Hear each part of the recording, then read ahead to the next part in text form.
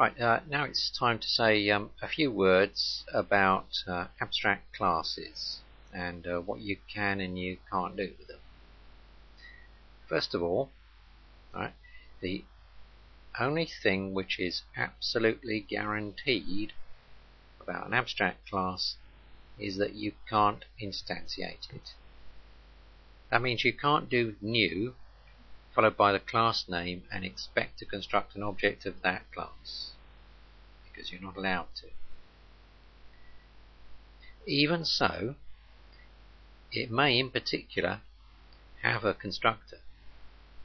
In fact, it will have at least one, because if you don't put one in, the compiler will create a default constructor. And I'll say a lot more about that in a future lecture. Also, it might not have any abstract methods. And that means that it could in fact be a perfectly normal class, but marking it as abstract just means that you can't instantiate it. Now, in general, that makes sense, because if you think about our examples, if you think about shape, what would it mean if you said new shape? And it wouldn't have any meaning, because that object that you create, it wouldn't be a circle or a triangle or something. It just wouldn't make any sense. And also, number. It doesn't make any sense to try and construct an object of class number, because the thing itself is just too abstract. So it doesn't make any sense to try and construct an object of that type. So that's why you can't instantiate abstract classes. Okay.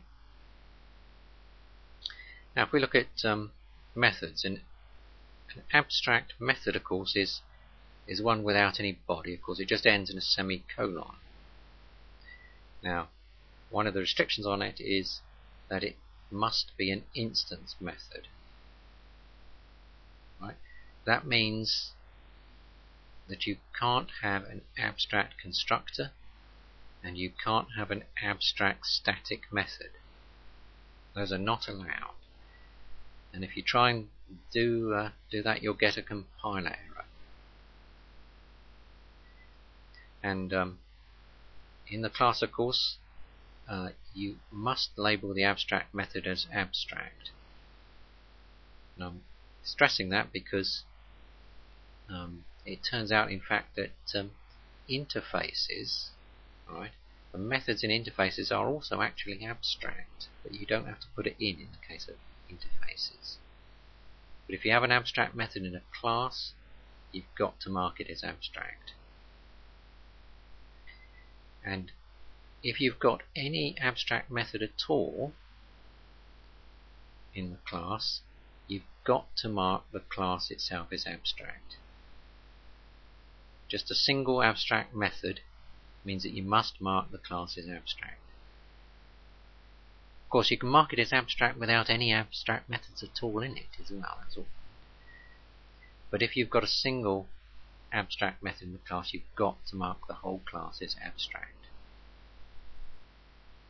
And if you don't, you'll get a compiler error, of course. Now, we look at this restriction on constructors.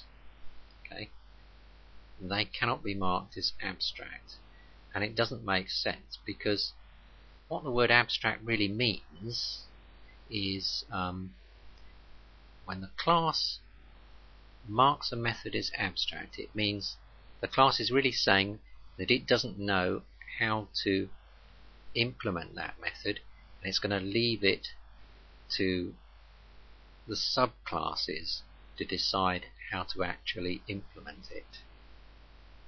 Okay. Now, constructors, of course, are never inherited. it's never the case that the constructor leaves itself to subclasses to work out how to construct itself, because that doesn't make any sense. And that's why it doesn't make sense to mark a constructor as abstract.